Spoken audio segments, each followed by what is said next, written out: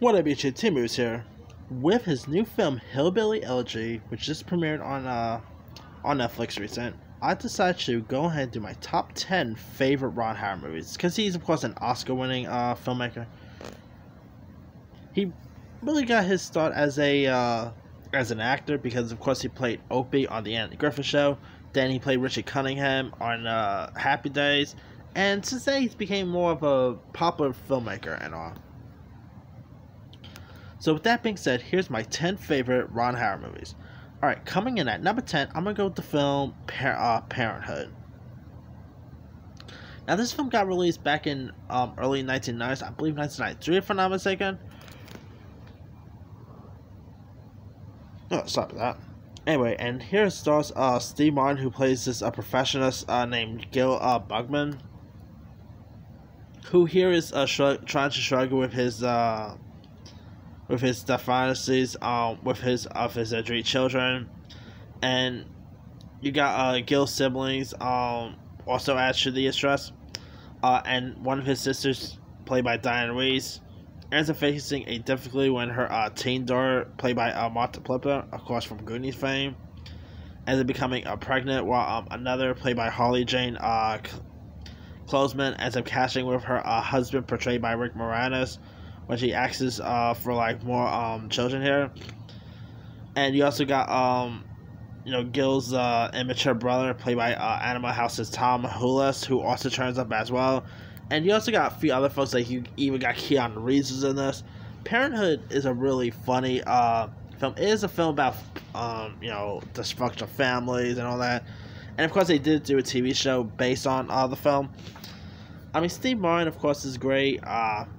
Rick Moranis, he's Rick Moranis. He's always the best. Great performances by the cast. I mean, if you guys never really seen Parenthood, it's a really good one. Alright, coming in at number 9, I'm going to go with Frost Nixon. Now, this, of course, got loads of Oscar nominations. And you got Frank Langella, who, of course, portrays Richard Nixon. And it's about his interview with British TV personality David Frost, portrayed by Michael Sheen. And they and there's candid interviews and talk about the Watergate scandal that ended Nixon's presidency.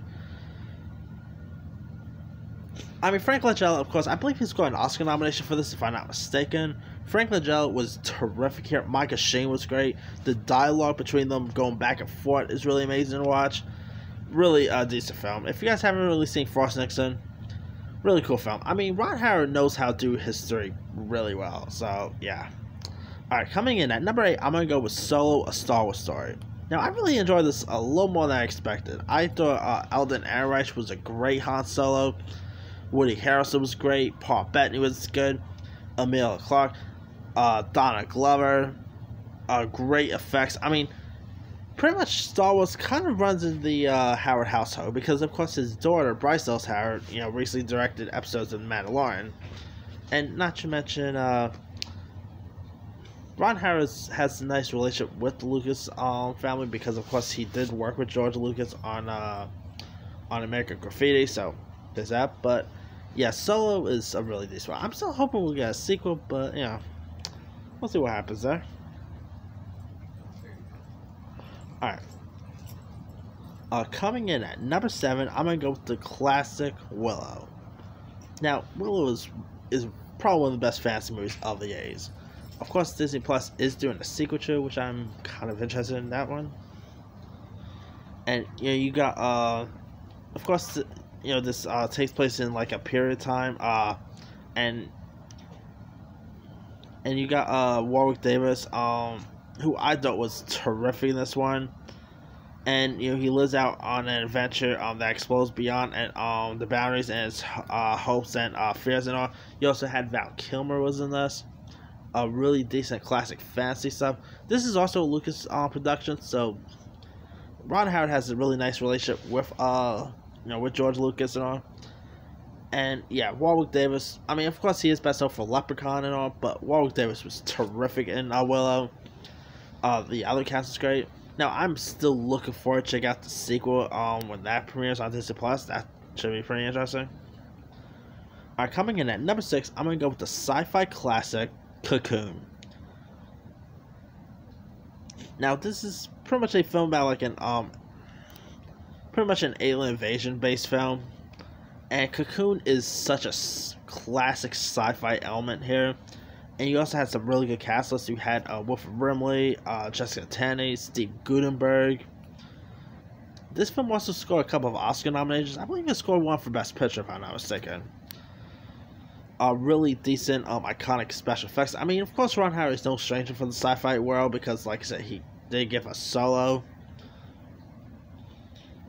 And I mean, here you have the aliens who pretty much form the fountain of youth here, and is discuss holiday at home here.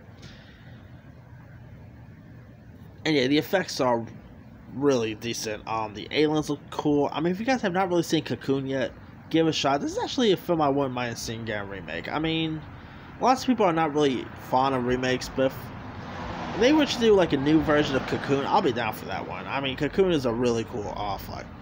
Alright, coming in at number 5, I'm going to go with the 2000 live action of How the Grinch Stole Christmas, starring Jim Carrey as the Grinch. I mean, wait.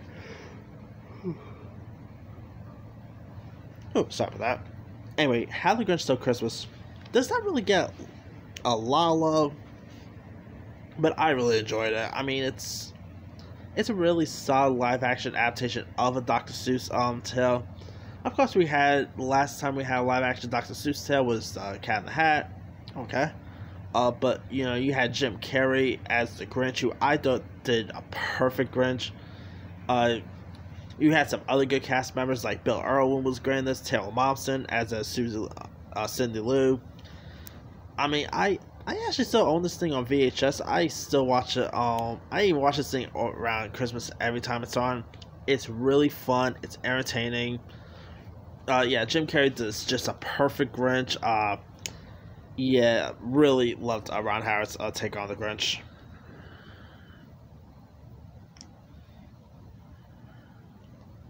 Alright, coming in at number 4, I'm going to go with Backdraft.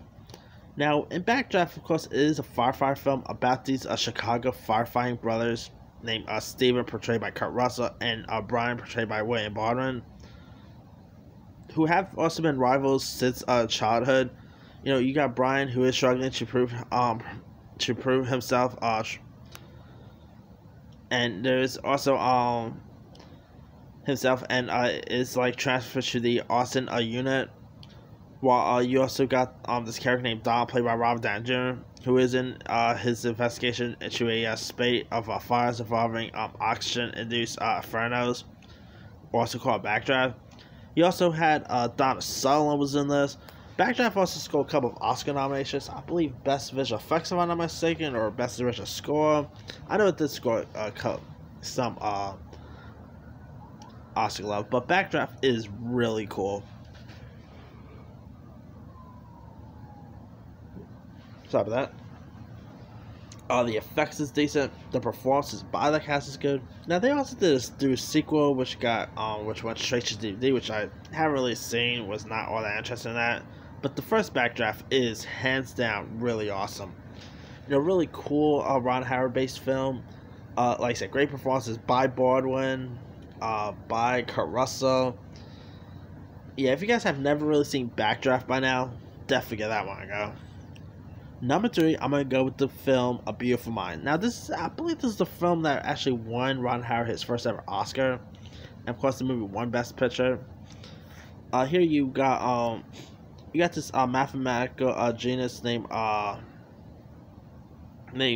John Nash Jr., who has pretty much made a astonishing discovery early in his career, and stood on the brink of international acclaim.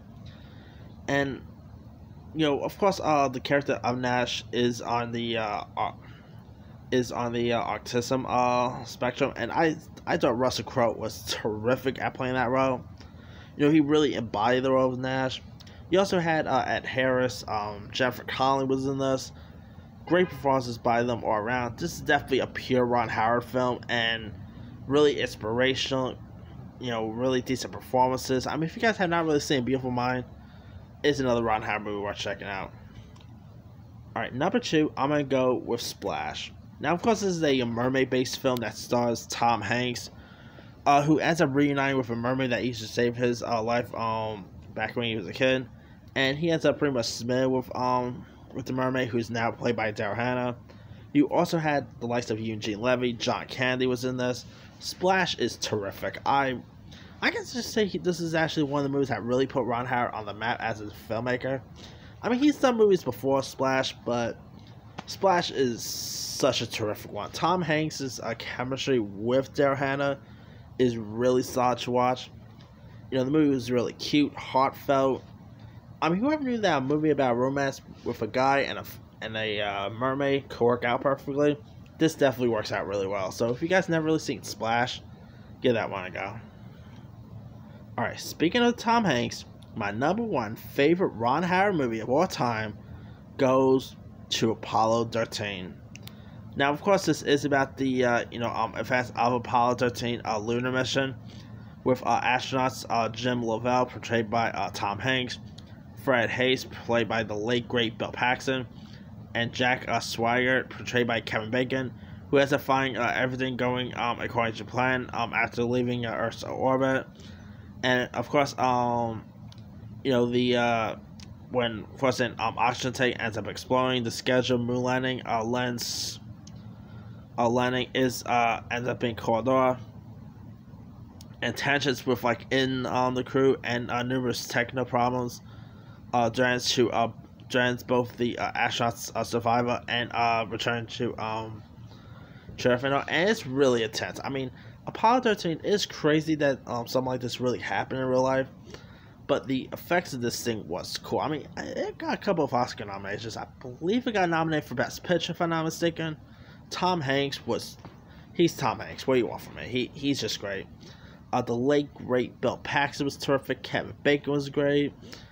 You know, you can really buy them as astronauts really well. They play their characters perfectly.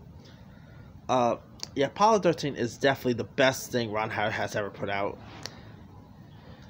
You know, he put out some really solid performances by the cast. I mean, if you guys never really seen Apollo 13, this is definitely his most classic film, in my opinion. I mean, it's a really decent true story aspects. Howard, did one heck of a job at directing this. Definitely go check out Apollo 13 if you guys never seen that. Alright, that's pretty much it. Let me do the quick rundown. 10, Parenthood. 9, Frost Nixon. 8, Solo. 7, Willow. 6, Cocoon. 5, The Grinch.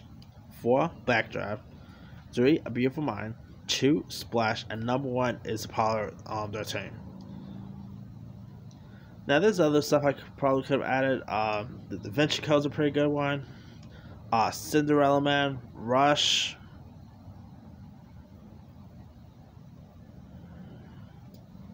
Let's see. Night Shift.